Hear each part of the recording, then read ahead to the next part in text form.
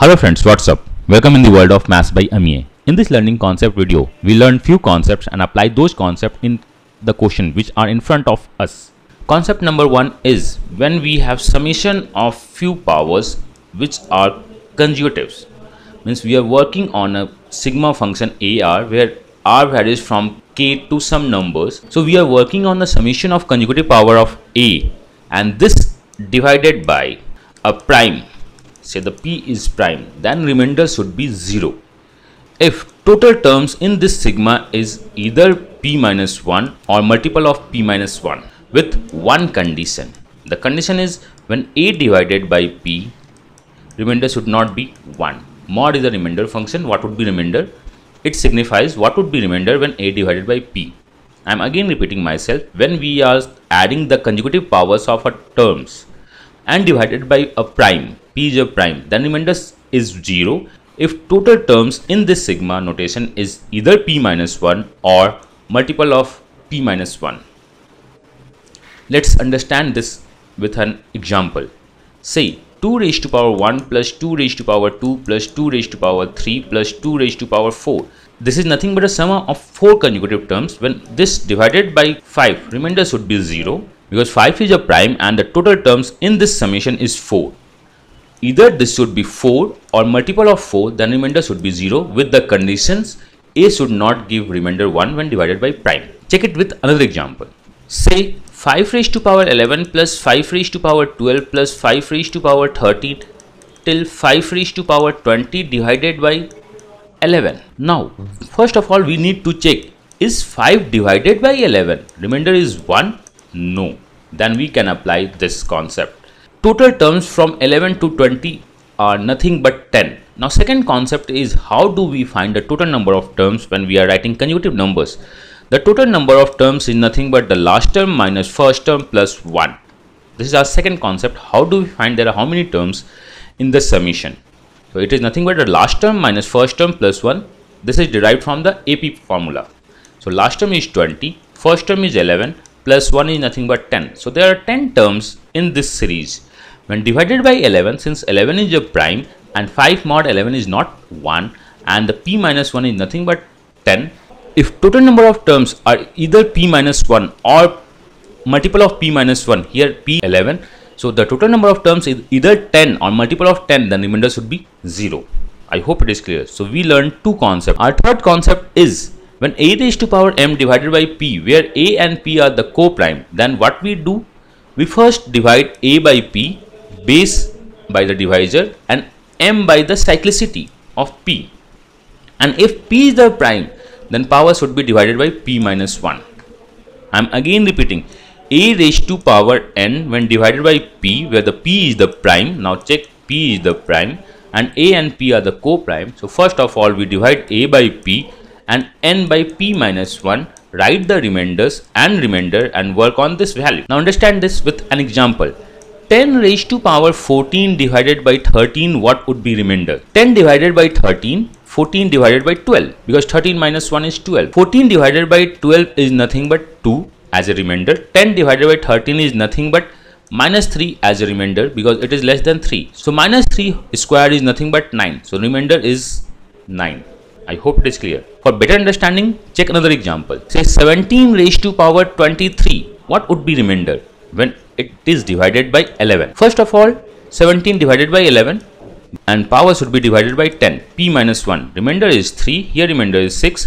6 cube is nothing but 216. 216 is more than 11. So we need to divide 216 again by 11. And the remainder is 7 only. So we learned three concepts. One is sum of conjugative powers. Second one is how do we find total number of terms, that is last term minus first term plus 1, and third one is when A raised to power m divided by a prime or any number. Now solve our first question. Our first question is 2 raised to power 16, 2 raised to power 17, 2 raised to power 18 till 2 raised to power 30 divided by 13. What would be remainder? First of all, we need to check 2 mod 13 is 1 or not. No, it's not 1. So we can apply the concept of sum of conjugative powers of 2 or any numbers. We need to find there how many terms in this. Last term minus first term plus 1. That is 30 minus 16 is 14 plus 1 is 15. There are 15 terms.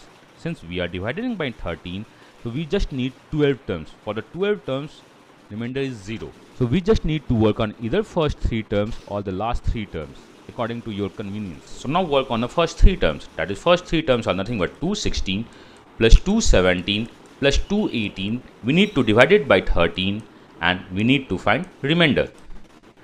2 raised to power 16, 2 raised to power 17, 2 raised to power 18. Now we need to work on the remainder part. We need to divide base by the 13 according to the last concept and power by 12 to get answer. If 2 divided by 13, remainder is nothing but 2 in all 3 cases, and 16 divided by 12, remainder is 4, in this case 5, in this case 6. We just need to add the value, that is nothing but 16 plus 32 plus 64, and total summation is 112. Since 112 is more than 13, so we again divide 112 by 13, since remainder should always be less than divisor, and our final remainder is nothing but 8. So this complete series, all the summation divided by 13, remainder should be 8. I hope it is clear.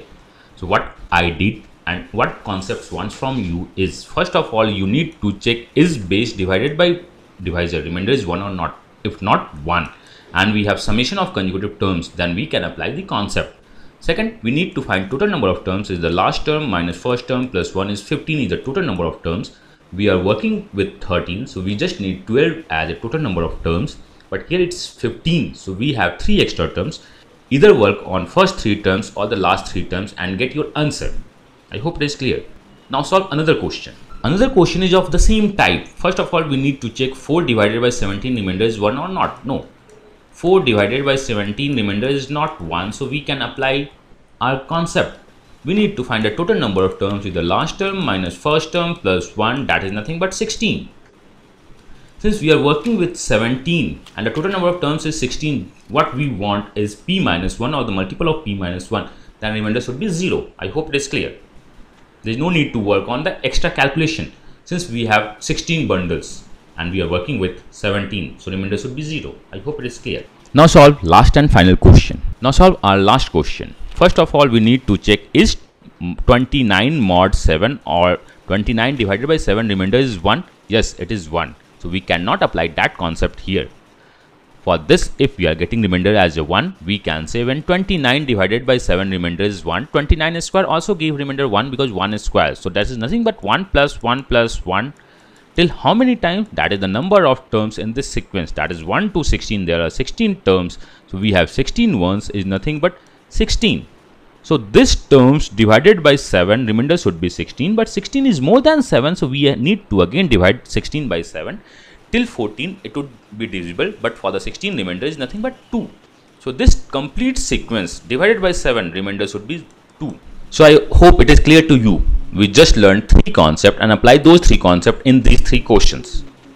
Even if you have any doubt, feel free to ping me either on Facebook or in this YouTube video thread. Thank you and happy learning.